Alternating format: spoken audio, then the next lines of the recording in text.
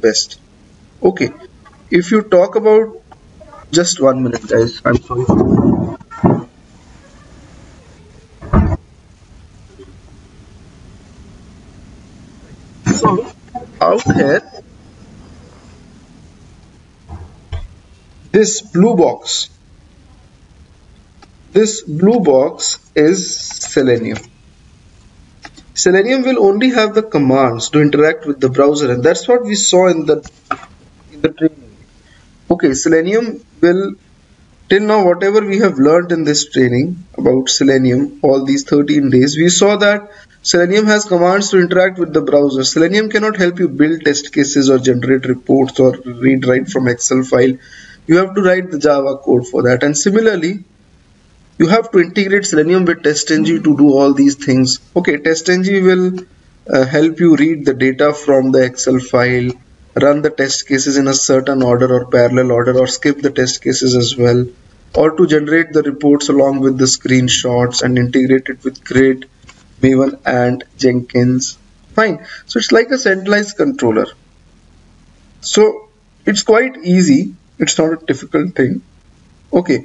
Now to work with the TestNG, you have to install it. Okay. You have to install TestNG as a plugin inside Eclipse. Alright. Just go to Google and type TestNG Eclipse. And TestNG will be added as a plugin. If you go to the first link, and you will have this follow the instructions to install the plugin. You click over here and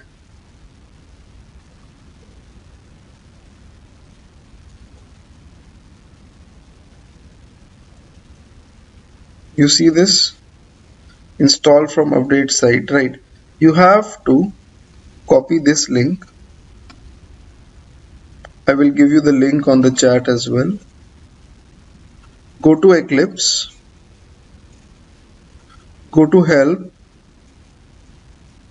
install new software. Okay, and paste this URL over here. Hit the enter button. And out here you are seeing pending because TestNG is already installed in my machine. In your machine, TestNG will come up. You click on the checkbox, click on next, next, next, next, and your Eclipse will restart and TestNG will be installed. You can check whether it is installed successfully or not from Windows, Show View, go to Other, and under Java you will see TestNG is present. If you see that TestNG is present under Java, that means TestNG has been installed as a plugin inside Eclipse.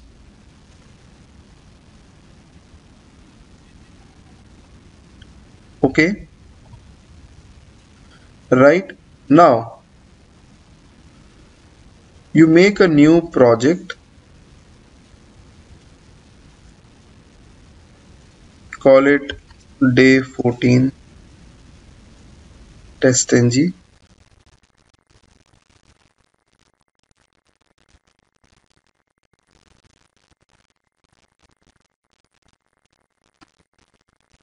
Okay, you expand it and build a new package known as test case. Package is like a folder inside the folder. Okay, inside the source folder I made a test cases package. Alright, and suppose I make a simple test case. I write over here book ticket test. Okay, right, or like shop for mobile test. Okay, right. So this is the test case in which maybe we can go to a website and we can shop for a mobile. Now in TestNG, first of all, there is no main function. There is no main function. There are annotations in TestNG. Like you have the annotation @test, public, void, for example, search mobile. So this @test is known as an annotation. This @test means that this function is a test case. There is no main function. You move the mouse over this error, you will see the option add TestNG library to the project. Okay, if TestNG is installed as a plugin, you will see the option. Don't add the JUnit, add TestNG library. And again move the mouse over the error and import the test annotation. Okay.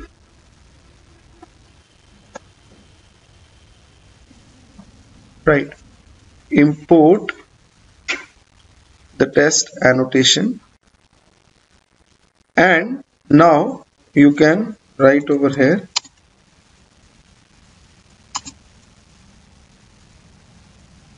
system.out.println searching for mobile.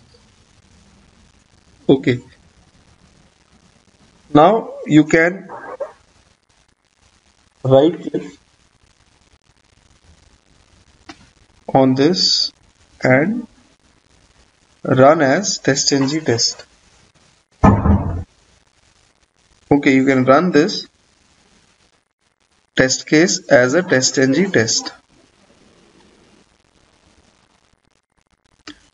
And when you run this, in the console you will see that total test runs are 1, failures are 0, skips are 0. Okay, there will be a tab over here, results of running the class. If you click on this, you will get some pictorial representation of the results, that is this test case has passed. Okay, right. And if you refresh the project, you will have this test output folder in which default HTML reports are generated for TestNG. Okay, you right click on this index.html, go to properties and copy this index.html and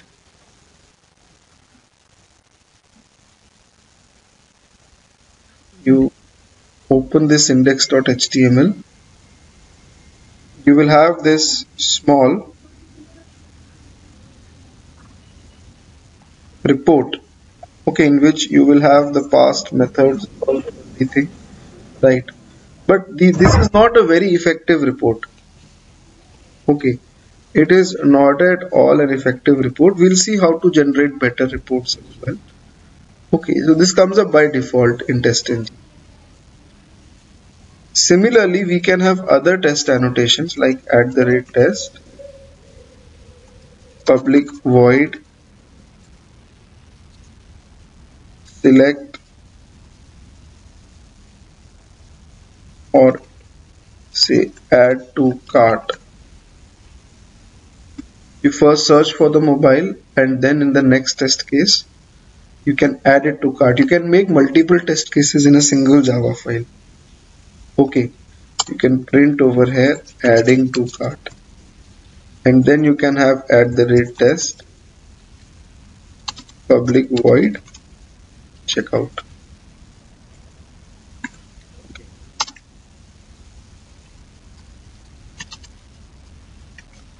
Right, so you'll have three test annotation functions: search mobile, add to cart, and checkout. And when you run this,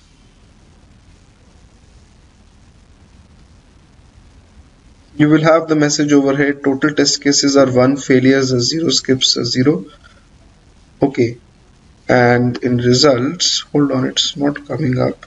Let me run it again. Sometimes it happens, it behaves weirdly.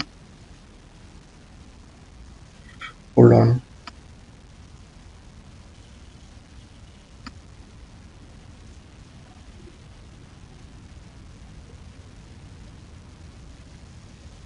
Yeah, now it is coming. Sometimes this happens. Very rarely it happens. We are quite like it happened in the class. It doesn't detect two test cases. Now it's detecting all the three. Total test runs are 3. If you look at the results of running the test, then all the 3 test cases have been executed. But the problem is add to cart is executed first, then checkout, and then search mobile.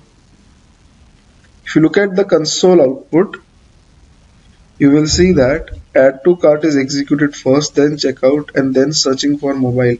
Now this is something which is disturbing, because I wanted the execution order to be from top to bottom. First search mobile, then add to cart, and then checkout. Don't think that TestNG will execute the test cases top to bottom.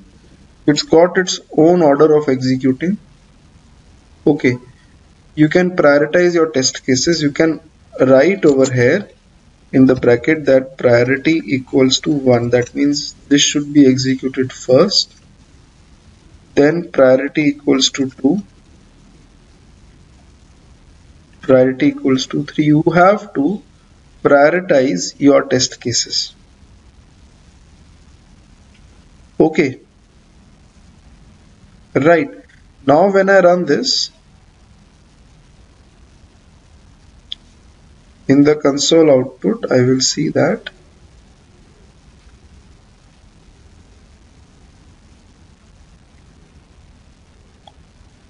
it gives an output like this: searching for mobile, adding to cart and checkout. Okay.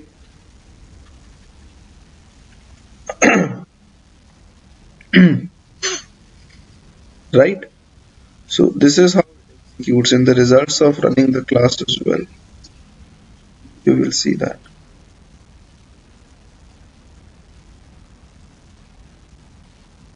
Right. Now,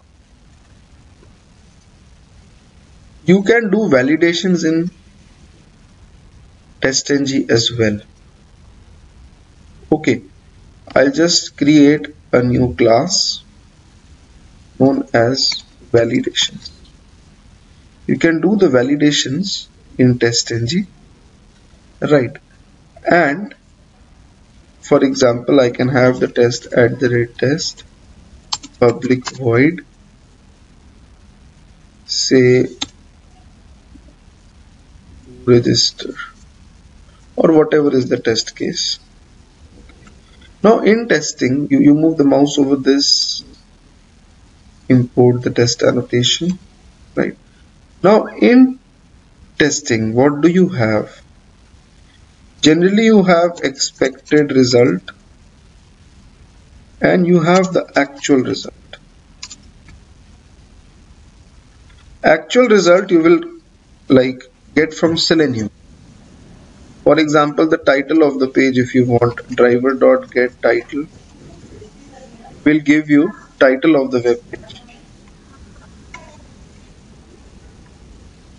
Okay, and expected result can be written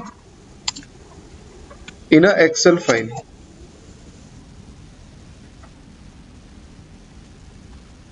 Okay, expected result can be written in a Excel file, and actual result can be from a driver. You can in the Excel file you can give the title of the page, or in the properties file you can keep your expected result. Now in testing you have to compare the expected result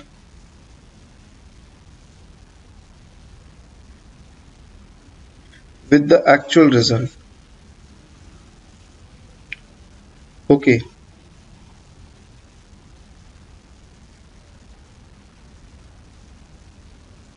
Hold on, Krishna, I will come over to it. Your question, I'll answer that. Just hold on.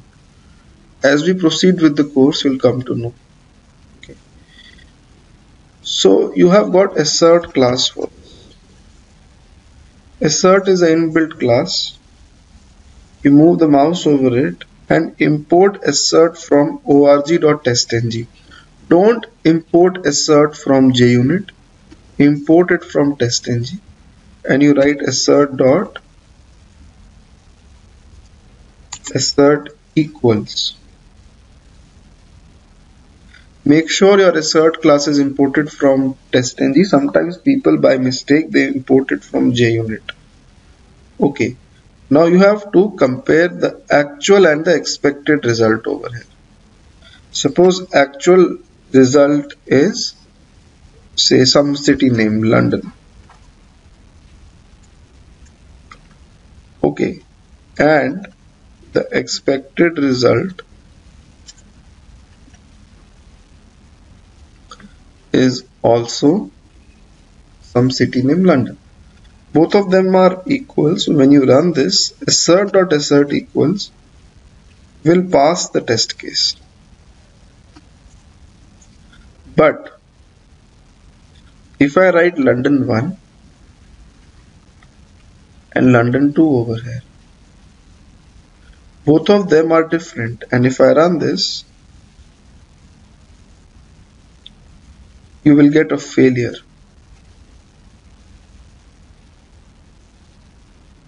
Okay. Right.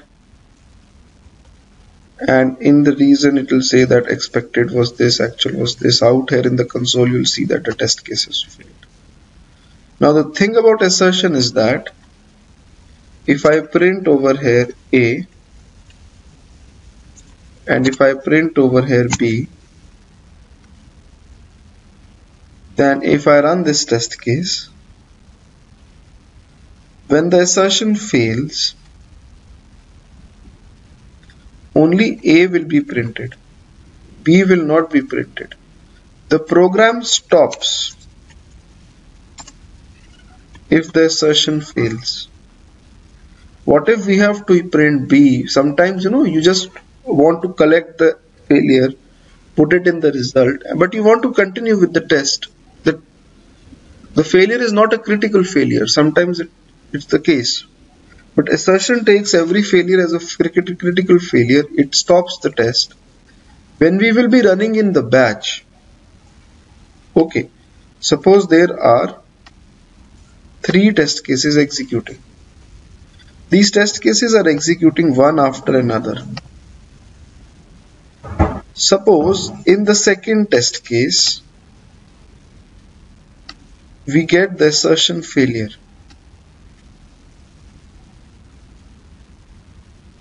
So what will happen is that the second test case will stop in between, it will report a failure, and the third one will start. But it will stop in between.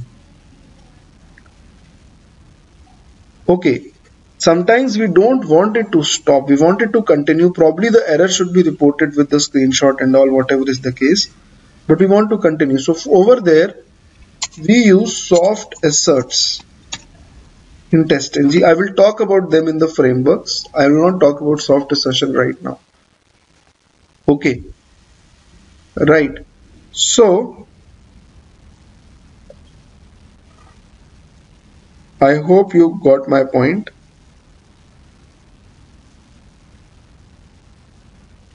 Anybody with any questions? Anyone with any questions?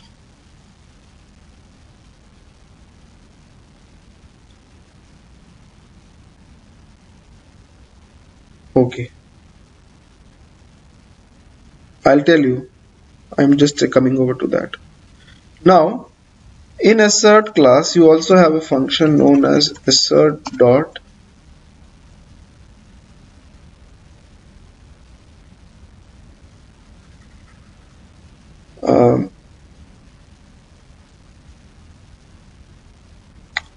I'm forgetting, it is going out of my mind.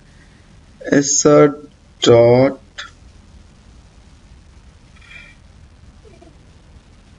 hold on, just 1 minute. Okay, I'll come over to it. It is actually just going out of my mind. I use it every day, but still, okay, it is just not, I'm not able to recall it. There was this function, assert true, yes, sorry. It's very important. I'm sorry. Okay, there are 2 parameters in this. I just recollected it. There is a condition to, suppose I write 2 greater than 1 and some error message in. Okay, look, 2 greater than 1, this is a condition. Assert true wants that this condition should evaluate to true.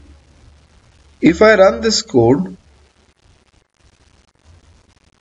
the test case will pass because 2 greater than 1 is true.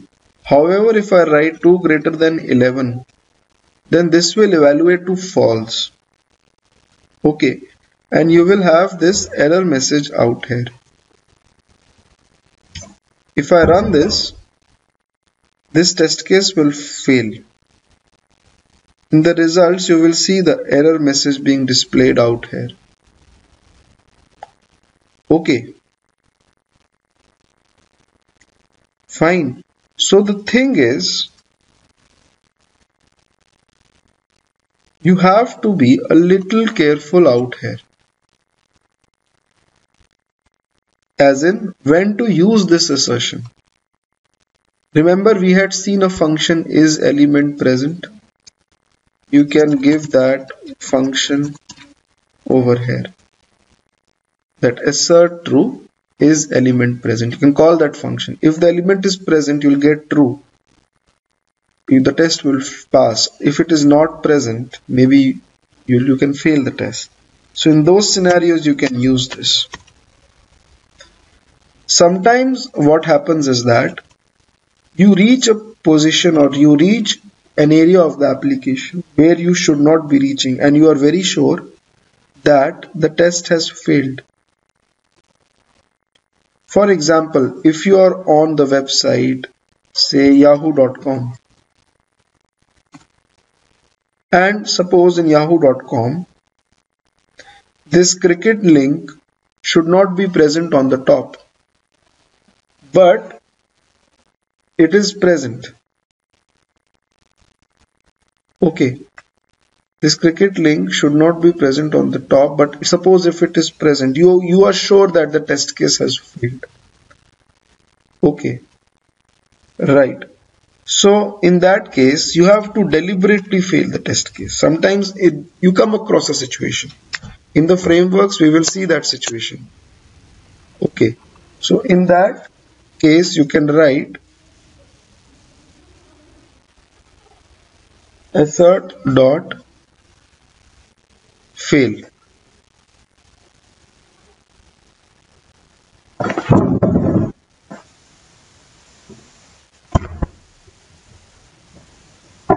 Okay, in that case, you can write assert dot fail,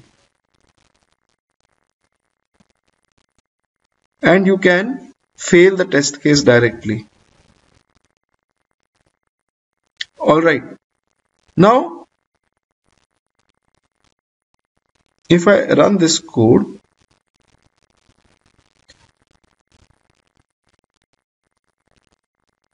this will fail the test case. You can also write assert.fail with some error message. That error message will come up in the report. When you run this, you will have this error message.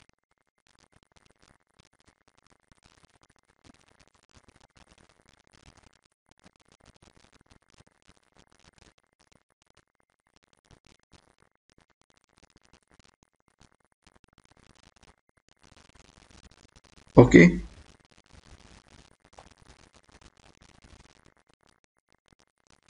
Right.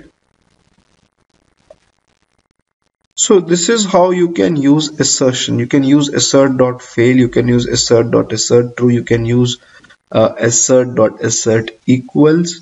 Right, you can use any one or any of them. And assertions, they help you to do the validations. I have not talked about soft asserts. I will be talking about them.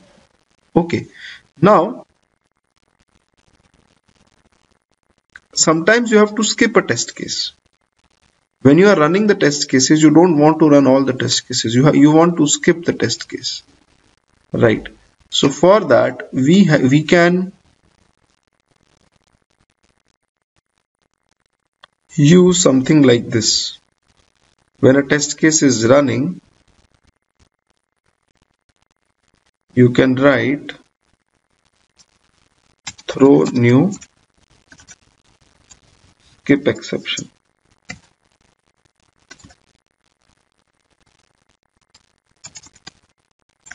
You can give the reason over here why you are skipping. You can throw a skip exception, and when you run this code,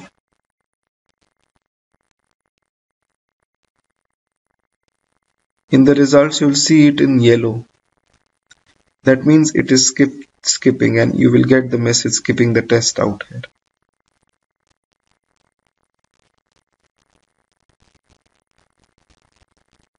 Okay. Right. So this is how you can run the test cases. You can pass or fail them, or you can skip them. You can have multiple test annotations as well in a class. Okay, right. Now, thing is, suppose my first test case search mobile executes. Alright. And in between some failure happens and you fail the test case. If I run my first test, if I run this Java file, you will see that search mobile has failed, but add to cart and checkout are passing. Now, other two test cases should not execute if the searching for the mobile is failing. It's but obvious. The other two should not be executed. So you have to introduce dependency between the test cases. And generally the test cases which are dependent on each other are kept in a single Java file. That's what my experience tells. You can introduce dependency between them in that case. Okay, you can prioritize them. I will talk about that thing, Krishna, in the framework, that how do you skip multiple test cases and all. We keep the information in the Excel file that which test case to execute and which test case not to execute. Okay. So out here, these are the test cases. Okay. And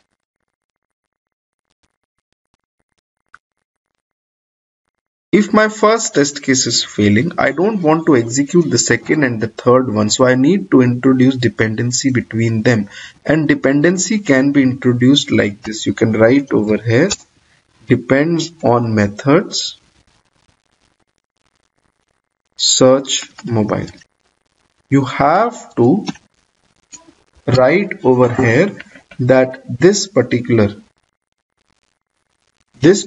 test case is dependent on search for mobile test.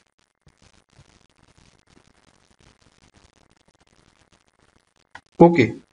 Similarly, you can write for others as well that both these test cases are dependent on search for mobile.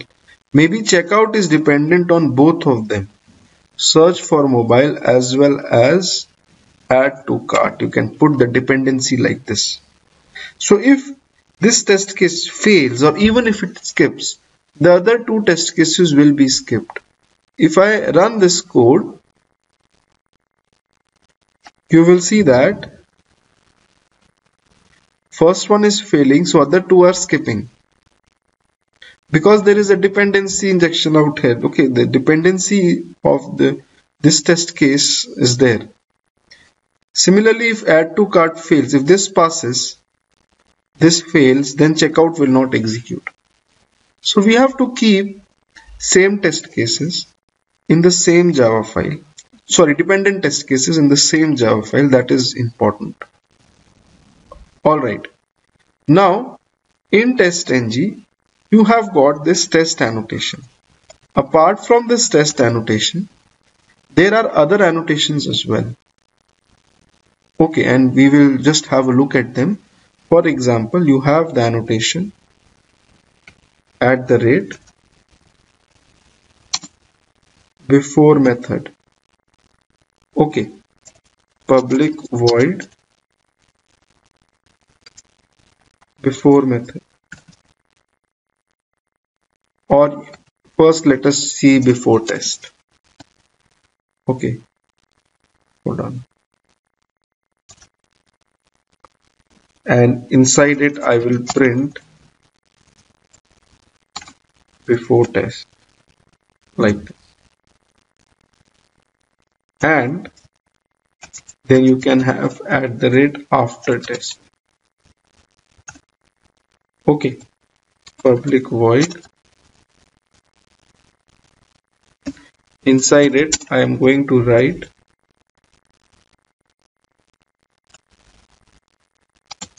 after test.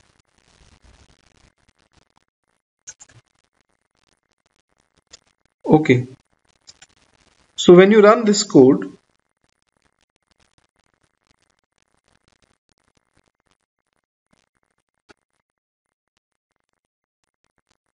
out here,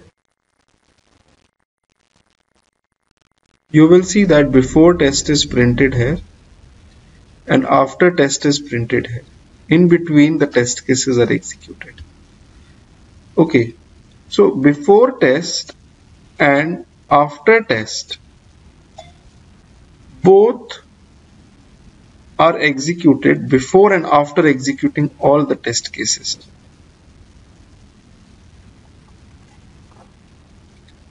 Okay, right. So, like for example, if you have a browser, you can open the browser in before test and maybe you can execute all the test cases, and after test you can close the browser. You can or you can initialize your reporting part. Okay, we'll talk about it later on. Or you want to connect to a database. You can do all these things in before test. In after test, you can close down the connections and all everything. Okay, right. And similarly, we have got other annotations like @ before method, public void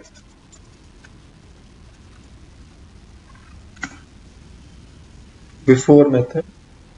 Okay, and @ after method.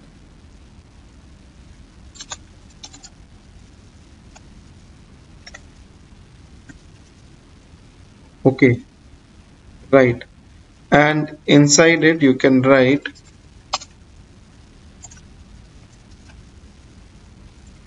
before method, and inside it you can write after method. All right.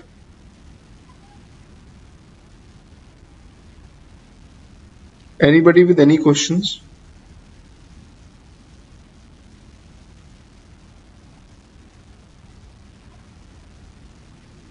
Anybody with any questions? Right. So if you run this code, hold on, before method and after method, I'll just put this dash line.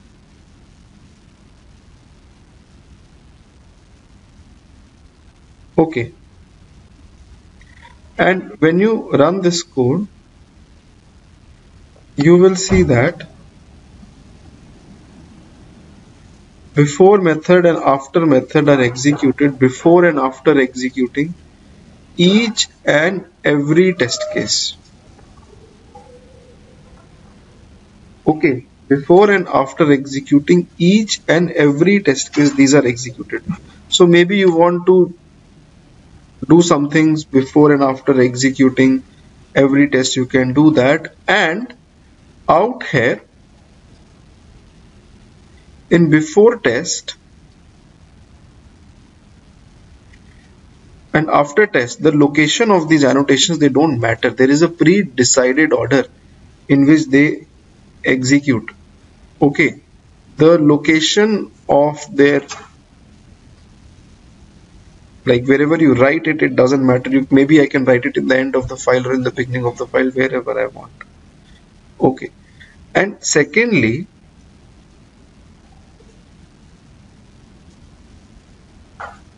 out here,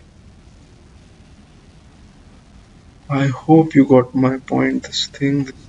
Right. Now out here, at times what happens if a test case fails? For example, search mobile fails. I will fail this test. Okay. And if I run this code,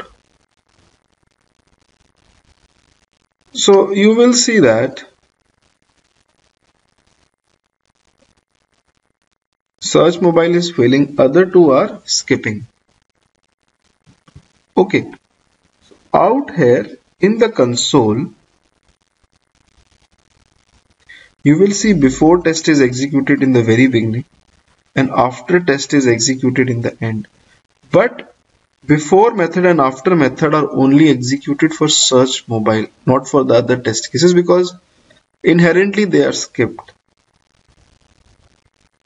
and they should not be executed because those test cases are meant to be skipped. But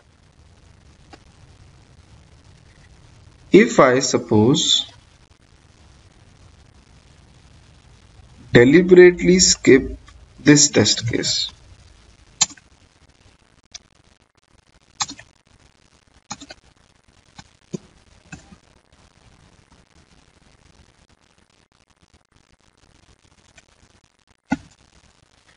and if I run the code, I'm skipping the second test, add to cart, you will see that before and after are executed. Okay, for that. So it will be, obviously it will be fine. And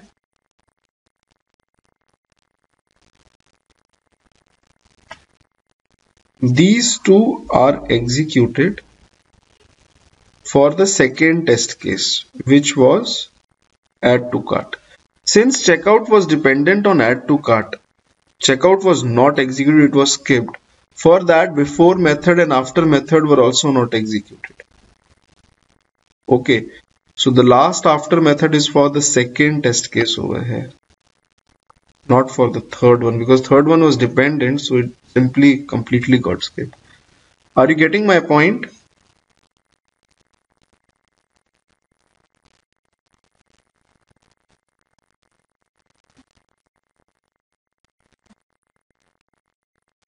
I hope you are getting my point, right?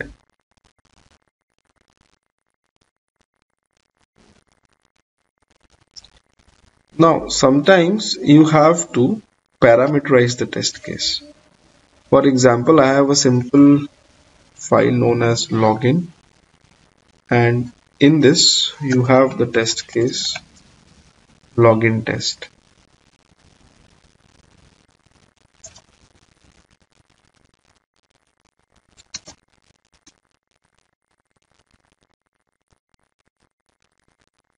Now, I want to execute this test case multiple times with different sets of data. Okay, so what we do is that in TestNG,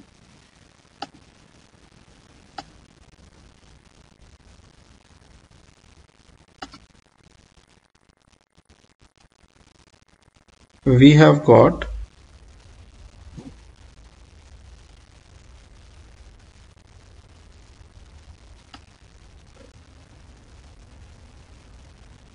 we make a two-dimensional array like this with multiple rows and columns. Let me draw it over here. This is better for me. Just a minute. We make a two-dimensional array to save the data. It's got multiple rows and multiple columns. Okay. The number of rows are equal to number of times you want to run the test case, and number of columns equals to number of parameters you have. Okay. Right. So number of rows, the first row will hold the data for the first run. The second row will hold the data for the second run, and so on and so forth. So number of rows are equal to number of times you want to run the test case. Maybe you can store the data like this. Over here I want to run my test on Mozilla browser with some username, with some password, okay, with some expected result. Whatever is the case, you can keep the data. For the second run, I want to run it on Chrome with some username and some password. Okay, so it's completely up to you. So we make a two-dimensional array and we keep the data inside it. Now, how do we do this? Right, we'll see to it. For doing this, we have a special annotation known as @data provider. Okay, there are few steps involved over here, predefined steps. The first step is that you have to make this annotation data provider. Okay, it returns you a two-dimensional object array known as get, right? You import it, right? To import the data provider annotation, and then you make a two-dimensional object array. Why do we use object array in out here? What is object? Object is the super class of all the classes in Java actually. I'll tell you why do we use it. Suppose it has got 3 rows and 3 columns. So that means if the flow goes like this, the first, I hope you know all these things in two-dimensional arrays. The first parameter is the rows and the number, second parameter is the column, right? And you can write over here first row. Okay, you can write data 0 0 is say browser Mozilla. Then data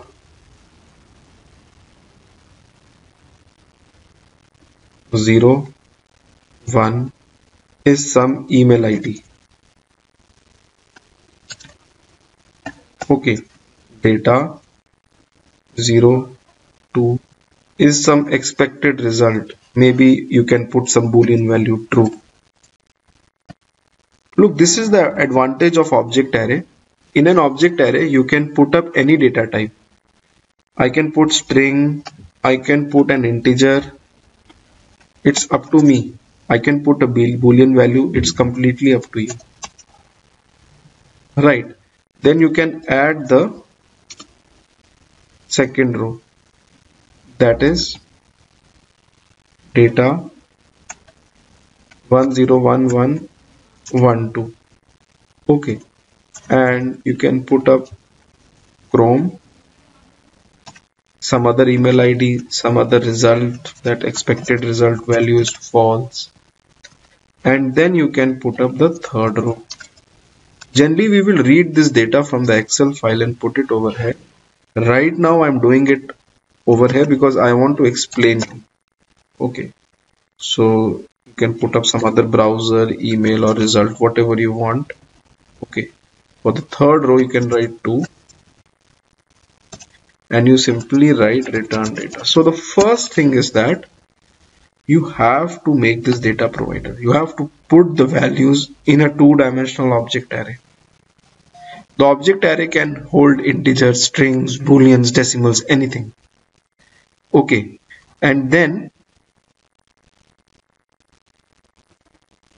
it is declared inside the method because you have to put the data inside the object array, right? That is why it is declared inside the method.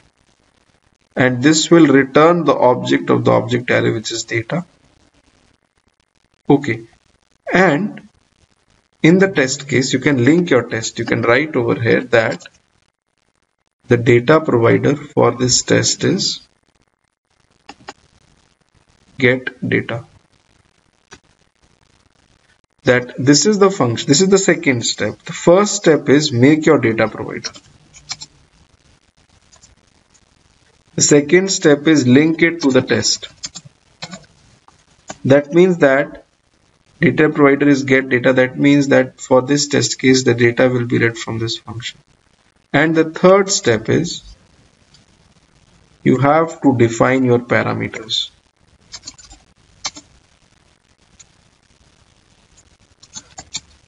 Define input parameters for the test. This means that if there are 3 columns, that means there are 3 parameters in every row. Your test case should have 3 input parameters like string browser, string email,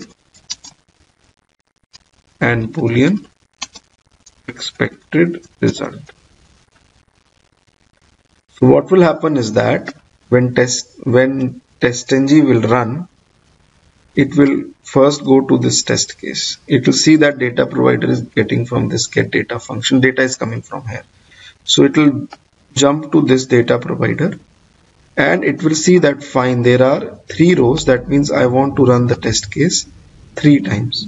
So when it runs for the first time, it will pass the first parameter in the browser second parameter in the email, and the third parameter in expected result. Okay, right. So when you run this now, nothing, you don't have to do anything else. TestNG will take care of it. When you run it, you will see that total runs are 3. Okay, first it executed with this data, then with this data, then with this data. Okay, right. So this is how you can use TestNG with parameterization. Later on, we will read this data from an Excel file. Okay, we will read this data from the Excel file. Alright, so now tomorrow when we meet, I will be talking about testng.xml. TestNG is not complete as of now. I will talk about extent reports as well. And after that, we will jump over to build the framework. Okay, I will stop here for today. Alright. And anybody with any questions?